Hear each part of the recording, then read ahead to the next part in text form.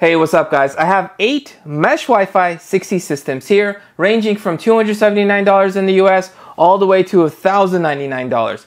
Now, these are all from different brands and they are the best as of now that each brand makes. So for example, this is the best mesh system that Eero currently makes, which is the Pro 6E. And the same is true again for the rest of these. Now, I will be comparing their specs. I've done a whole bunch of speed tests and wired and wireless backhaul and range tests, so we'll compare all those numbers, and at the end I will pick an overall winner. So I quickly want to explain 3 key concepts, so when we talk about my test, everything will make sense. Number 1 is, what is a mesh Wi-Fi? Well, mesh Wi-Fi is when you have 2 or more devices, where at least one of them is a router, that work together to increase your Wi-Fi coverage or your network coverage throughout your home. And they're designed to replace your existing router. So basically, the advantage of a mesh Wi-Fi is to get rid of Wi-Fi dead zones throughout your home. Number 2 is, what is wired backhaul, otherwise known as Ethernet backhaul? Well, wired backhaul literally just means that these two are connected to each other via Ethernet.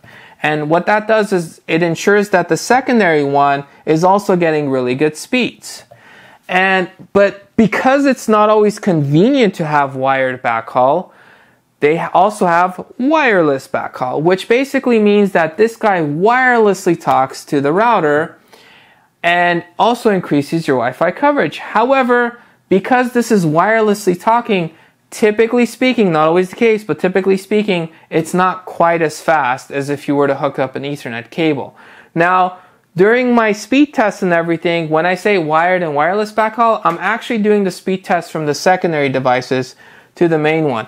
And I've done a video on how I do all of this in great detail, so links down below if you guys are interested. Let's continue with the review. Now, my testing devices for Wi-Fi 6 were my iPhone 13 Pro Max and iPhone 14 Pro Max. And for Wi-Fi 6E devices, it was my Pixel 7 Pro, Galaxy S23 Ultra, and also my older Galaxy S22 Ultra, all of which gave very similar speeds. Starting with the Wyze Mesh Router Pro, both of these are identical, so we'll talk about one of them. We have a reset, a power switch, USB, and we have 2 ports that are auto sensing. One of them is 2.5 gigabits and the other one is a gigabit port. And we have the power cable right here, which is 100 to 240 volts. Next up is the Google Nest WiFi Pro. Now, both of these are identical. So we have 2 ports. They are dedicated ports, which means the modem has to connect here, your internet source basically, or your WAN. And this is where it comes out of if you want to connect other stuff. And we have our power plug here. These ports are gigabit ports, and this is what the power plug looks like. 100 to 240 volts. Next, we have the Dynalink DL-WME38. Now, both of these are also identical. In fact, they're all identical except the Orbi. The Orbi is the only one where it's not identical. So, we have a WPS button, we have 2 ports, they are gigabit ports and they are dedicated. We have a factory reset and we have a power switch. And this is what the power plug looks like. It is 100 to 240 volts. Then we have the Eero Pro 6C. We have 2 auto sensing ports. One of them is a 2.5 gigabit port. The other one is a gigabit port with a USB-C power. And they do want you using their dedicated power that comes with it. It is 100 to 240 volts. And it is pretty similar in size to the Wyze. The Wyze is a tad bit larger, but it's pretty similar in size, generally speaking. Next up, we have the TP-Link Deco XE200. It says TP-Link on the side. We have 3 ports. 2 of them are gigabit ports, and the other one is a whopping 10 gigabit port. Crazy fast, says Deco 6E. And the power, if you guys are wondering, goes on from the side, and there is a little slit here, so it goes through that.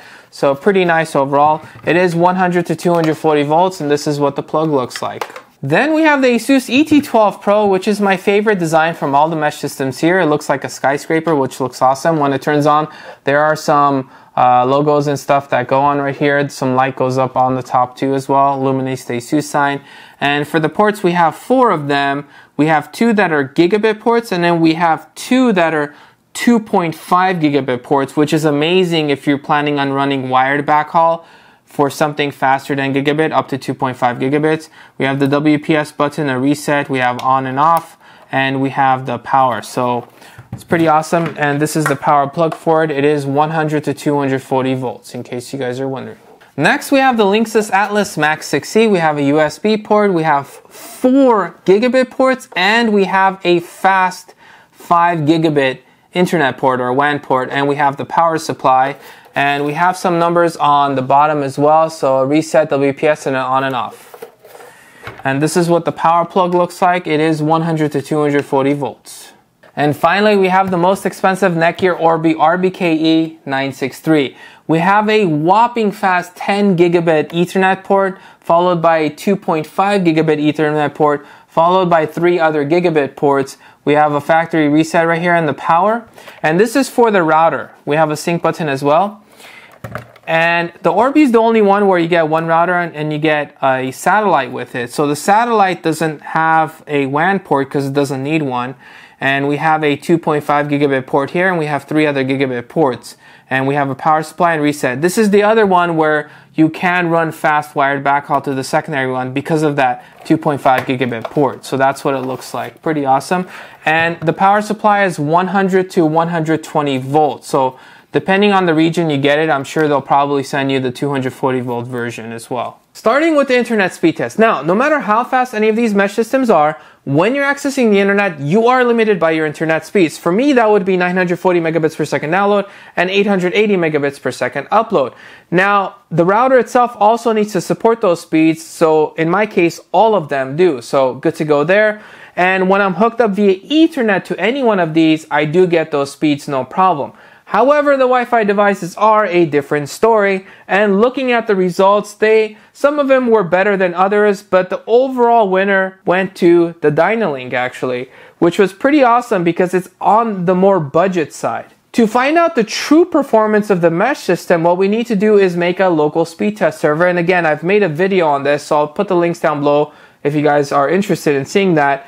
So what that does is I basically make my computer into the server, and I go from Wi-Fi device to router to computer, and that basically isolates it, giving me the best possible speeds. Therefore, I'm not relying on my internet service provider nor the public speed test server, which can fluctuate at times. Now you guys could see a massive improvement across the board. However, you will see that the Deco XE200 is shining above the rest, especially for the Wi-Fi 6E category.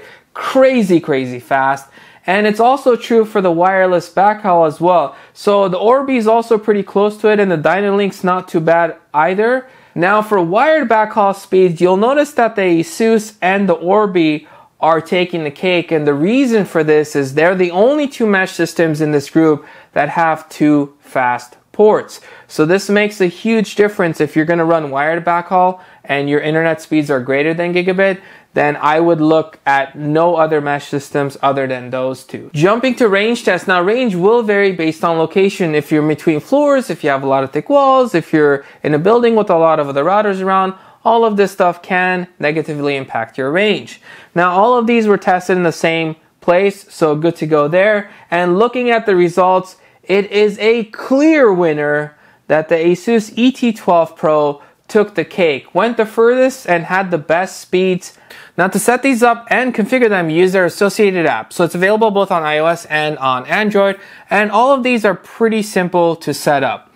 Now, some of these give you more options than others. So right off the bat, ASUS will give you the most number of options, especially if you go to its web interface.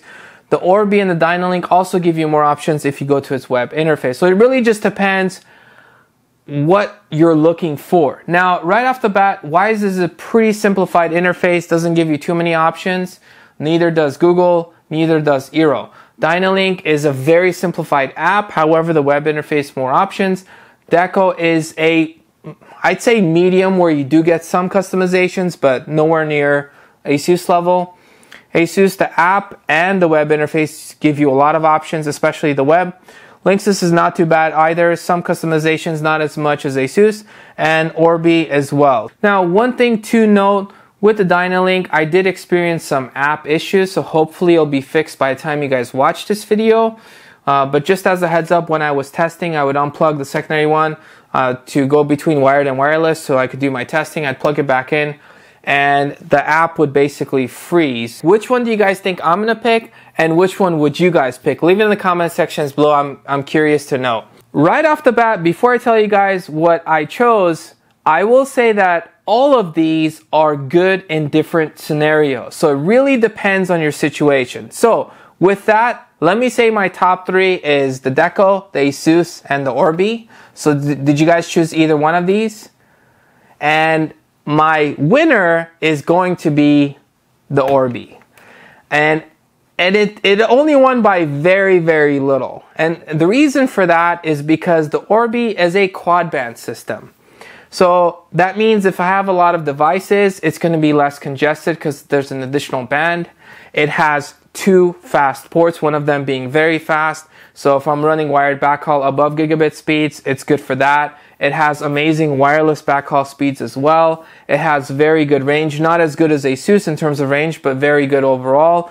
And just overall, it's a solid mesh system. Now, just because I picked Orbi doesn't necessarily mean it's the right option for you. It might be, it might not. So if someone were to come up to me and say, hey, I'm looking for a mesh system, which one should I get? I'm not going to turn around and say, you should get the Orbi because it's the best. You know, I'm going to ask a few questions, unless they're like on a Mr. Beast show that he gave them 3 seconds to decide. And I'm like, you know, get the Orbi, you should be good to go. It's like a safe bet. But aside from that, I'm going to ask some questions, and some are more important than others. And really the top 2 important other than budget is basically, are you running wired or wireless backhaul?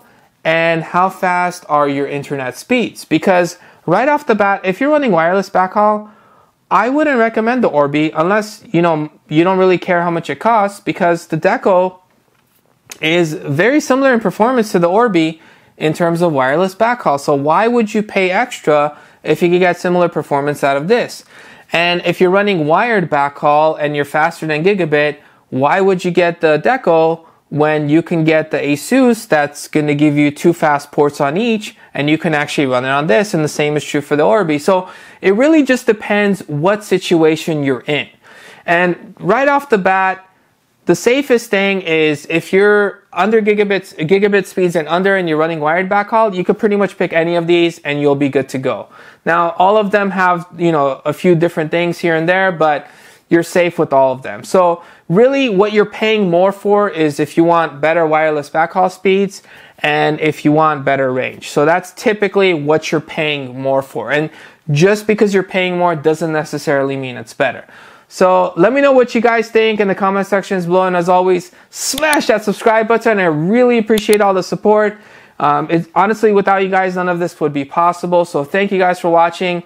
Hit the like button. It really helps out this video and with the YouTube algorithm. And if you guys have any questions or comments or have any suggestions, please leave them in the comment sections below. Thank you guys for watching and have a fantastic day.